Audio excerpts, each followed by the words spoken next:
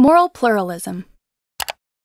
Moral pluralism is the idea that there can be conflicting moral views that are each worthy of respect.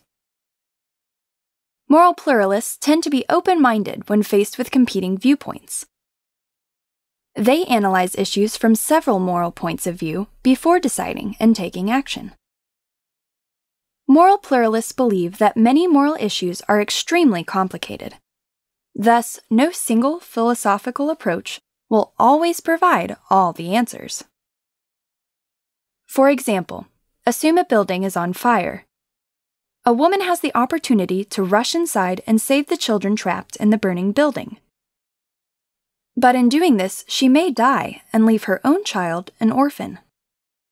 A moral pluralist would conclude that there is no definitive way to decide which is the better course of moral action. Indeed, moral pluralism declares that it is sometimes difficult to choose between competing values. So, moral pluralism occupies a sensible middle ground between there is only one right answer, as moral absolutism says, and there is no wrong answer, as moral relativism claims.